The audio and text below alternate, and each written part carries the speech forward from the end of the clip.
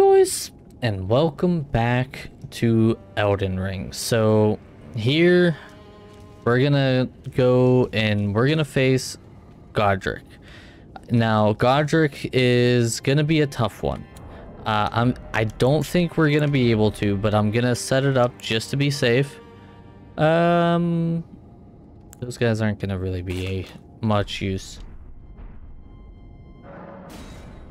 We're gonna summon Nefeli, and Godrick is a very, very difficult fight with two phases.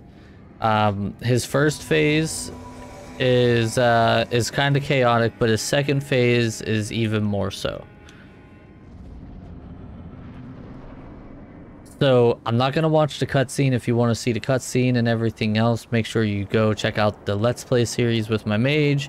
I'll have it linked somewhere, probably in the caption cards or something like that. Ooh, can I? I can.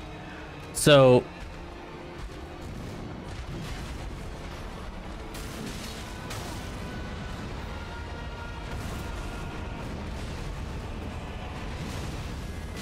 the big thing with Godrick is he's essentially an airbender that has gone absolutely insane, right? Ooh. If you're a melee character, oh, if he laughs, get away from him, because he does that ground attack and it does massive damage, and there's two forms of that ground attack.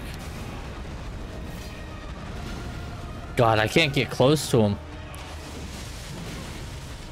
Nefeli does a crazy amount of damage, by the way.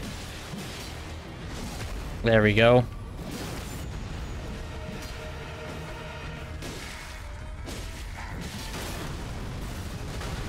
Oh, like that. God. I was hoping I was going to be able to tank it. Okay, so this is where he comes and starts his second phase. He chops off his own arm. And in doing so, in the cutscene, he puts his hand into a dragon head. And somehow the dragon head comes alive. Because Souls games.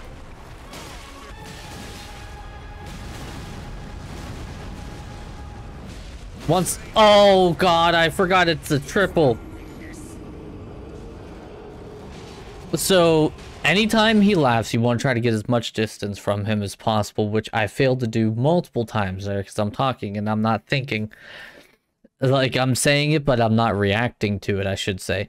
You want to try to split his attention as much as possible. And I would say having the Sorcerer Ashes is probably going to be your best bet, even though the Sorcerer didn't seem like it's doing all that much. It's still just that much more damage. You know, just a little bit more DPS is always nice. Nefeli, the warrior that we picked up last time. Crap, I didn't roll the second one. Nefeli can carry this fight hard if she's given the chance to, and if she isn't killed off. When he goes like that, try to dodge the axe instead of block it, because blocking the axe will take most of the block meter if you have full block.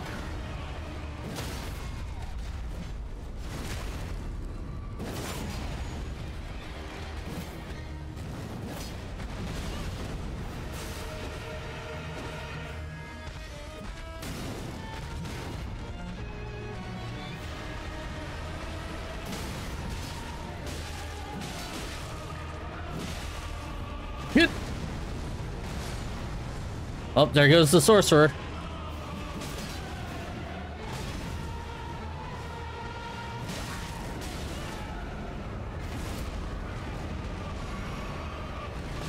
Oh, this is gonna be a tough run. I have a feeling this is gonna be a busted run.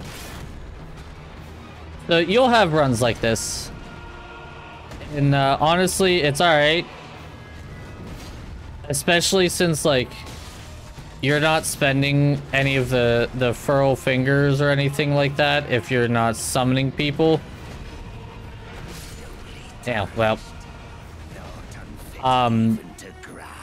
It's almost worth it to just let him kill you at that point and just reset.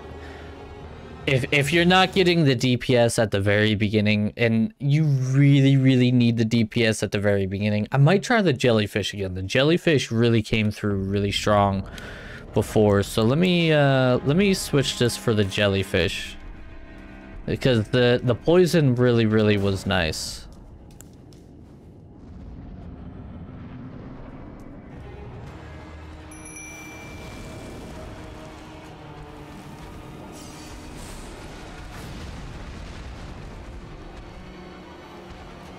What are you doing? You alright there, buddy? I don't know if he can actually get poisoned, so... Sugar nuts! Well, I at least dodged the second one.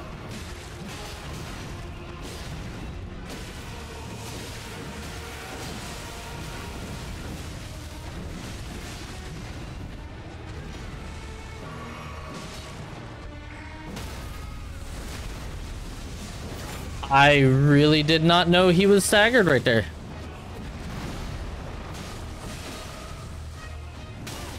I think the thing with the jellyfish is it just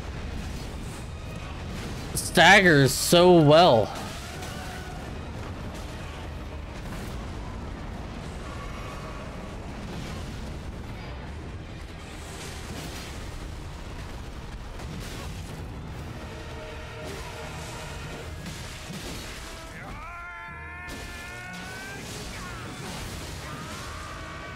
Okay, phase 2.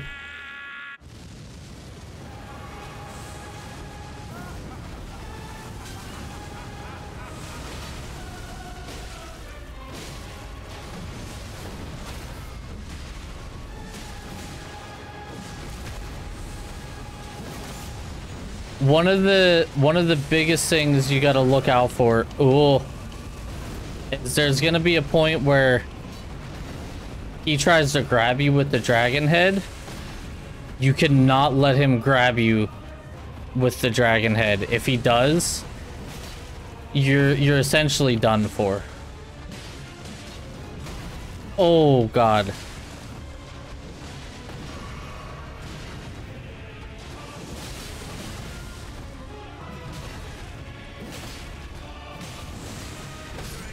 No! It was such a good run! I just needed another dodge! God, and I bet you he was so close to stagger. So I think the jellyfish is the way to go. So once again, jellyfish, and this time have Nefeli with you, and just... It's a lot of trial and error, a lot of DPS at the very beginning if you can. Try not to blow all of your flasks at the beginning. Once you start to get his moves down, you kind of... Ow. Don't blow all of your flasks at the beginning, as I blow a flask right at the beginning. Good job, me. Where's my jellyfish? Oh, it moved away. Okay, well...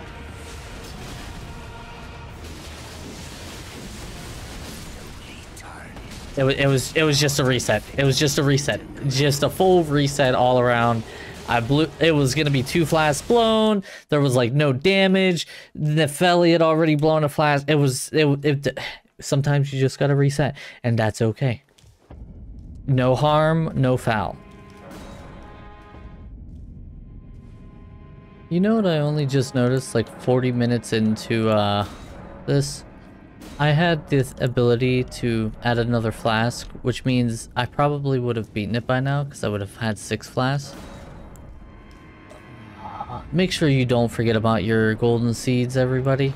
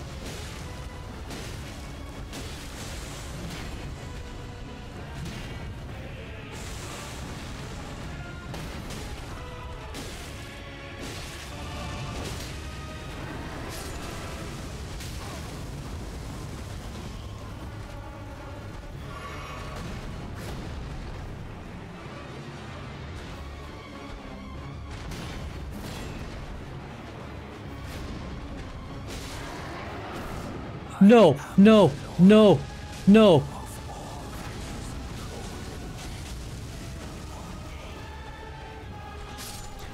Yes, yes. Oh, the poison. Oh, the poison. Oh, the poison, baby.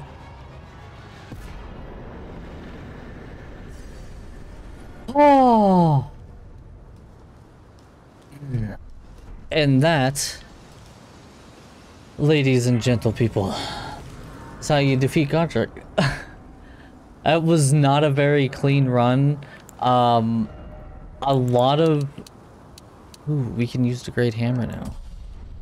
A lot of the battle is trying to get behind him, right? And a lot of the battle is just knowing when his attacks are gonna, like, stall him for a minute. I always try to roll into him whenever he does, like, his crazy, like, roll, wind turbine, wind turbine, wind turbine, crazy roll around axe swing down thing. I always try to roll into him because I know I can get at least one heavy off or two light attacks off. And I always try to go for heavy attacks because then I can riposte him and that does a little bit extra damage, especially if I can get it whenever he's getting close to his dragon form. And then like whenever I'm going to, or he's going into phase 2 and he's about to chop off his arm, you go behind him, start hitting him in the butt while he's chopping off his arm, you get that little extra damage. As you can see, every single point of damage helps there. Alright, so... Pathetic excuse for a lord you were. Craven to the bone. Pushing me about like that. And after all that grafting, where did that get you? Look down on me, would ya? Godrick, you filthy slug. Feel it. Feel it. Feel my bloody wrath. Yeah. Just the... I tell you though, I don't think he actually gives you anything. But, yeah. That's the guy that was at the beginning. So, before we end this episode, there is more, like, behind there. But we're gonna go back to, this, because there's one more thing to do after beating Godrick. And we have to go to the Tower Bridge, which I covered in the last episode of this guide series, how to get this Lost Grace. So if you missed that, make sure you go back and get it. I covered how to get to this very easily, I should say. But we head back to here. And we got to start crossing this bridge. And this bridge is a little insane. It's a little crazy because there's some craziness that happens. But you just run across. You don't look back. You don't look at it. They can't see you if you can't see them, so you just ignore them. Sometimes okay, well well, you know what, you know that thing that I said about they can't see you if you can't see them? Well, I lied. They totally were able to see me right there. Whatever means... Oh, this guy has a bow and arrow. Oh, and he hurts. Whatever means necessary. See that little thing right there? We're getting to that.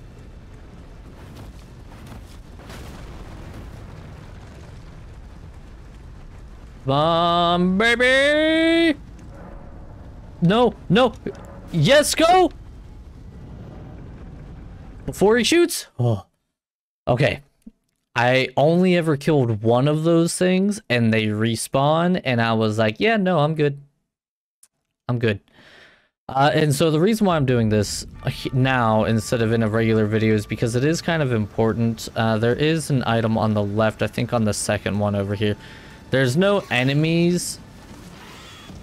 Well, there's these, like, bigger eagles, but I don't think they even have...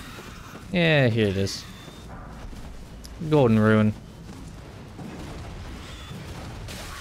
Really?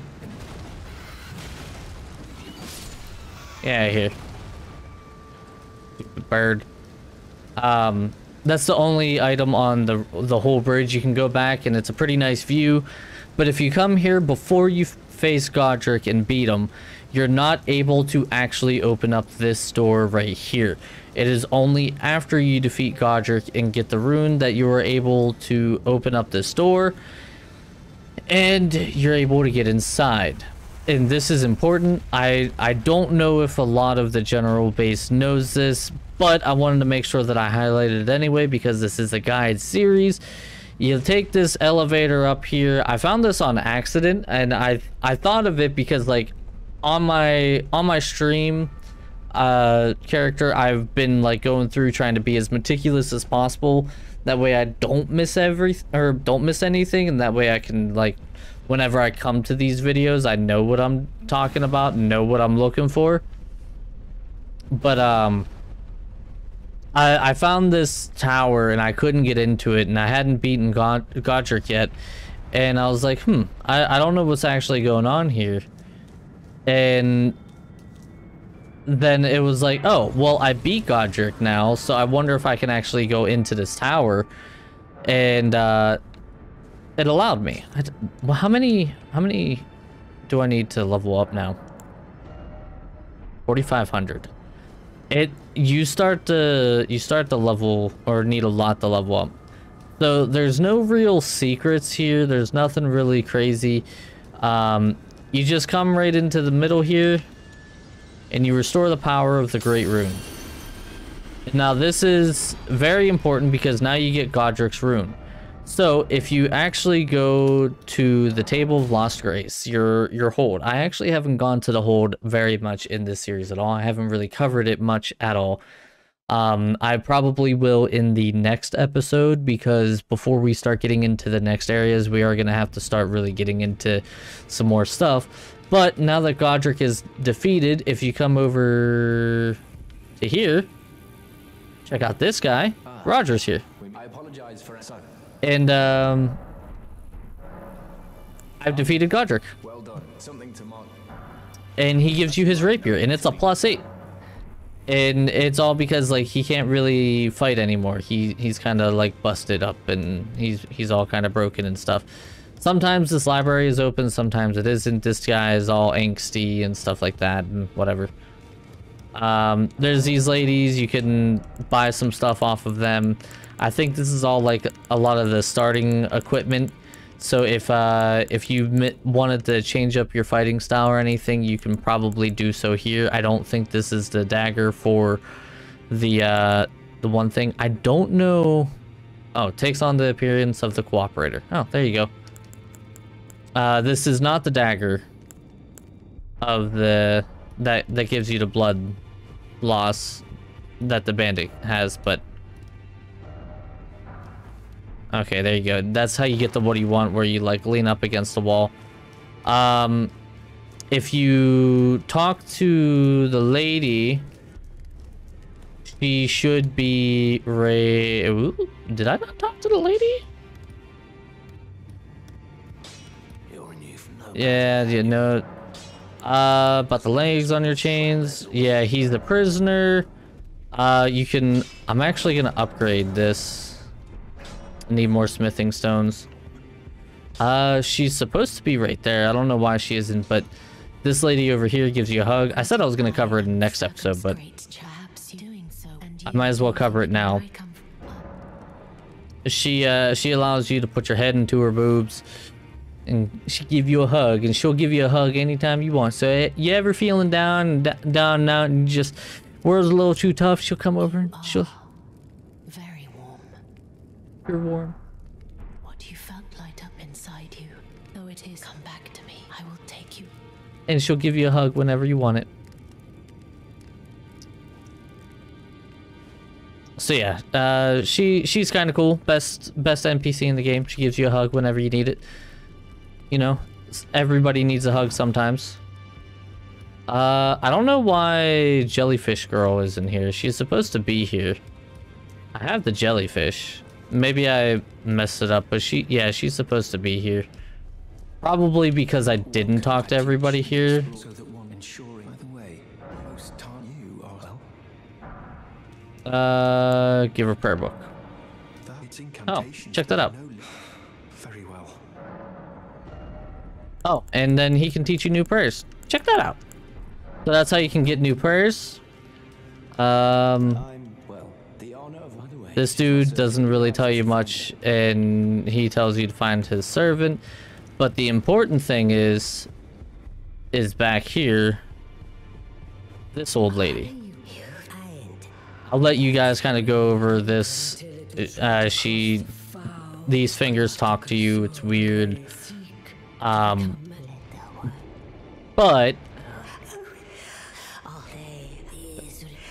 what this eventually does is, if I really wanted to, I could get the Remembrance of the Grafted, and I could turn it into the Axe of Godrick, which requires 34 strength and 22 dexterity to wield, but it's essentially the Godrick's Great Axe that he was using against me, or I could get the Dragon Head that he was using against me, and that requires strength, dexterity, and faith to use. And so these are essentially like the boss souls that you would get into Dark Souls games, and I'm sure that will start to become very important here in the future as well. So that is gonna do it for this episode of Elden Ring. I hope you guys found this to be informative and helpful. I know the Godrick fight was probably painful to watch me die as many times as that I did. Remember, try to stay behind him, learn his patterns, punish him, but don't be greedy. Use the jellyfish. The jellyfish with the poison comes in clutch, even though it might not seem like it doesn't do very much. As you saw, the poison absolutely saved me and actually did the last tick of damage, which barely killed Godrick before I died. And don't get eaten like I did, and I almost died. And watch out for the fire attacks. The fire attacks definitely will glitch through the terrain and hit you, so make sure you're definitely careful about that as well. So thank you guys so much for watching. Let me know what you thought down in the comments below. Let me know if there's any other ideas or ways that you found that make Godrick a little bit easier down in the comments below as well. Make sure you hit that like button, and if you're new here, subscribe, and I will see all of you guys next time. Peace. Before we go here, I want to give a big shout out to the patrons. We got the Black TNT, Major Papa Chubbs, and Schmetter, all who are patrons right now. And, you know, I couldn't thank these guys enough for the continued support. So thank you guys. And if you want to become a patron, check the link in the description below.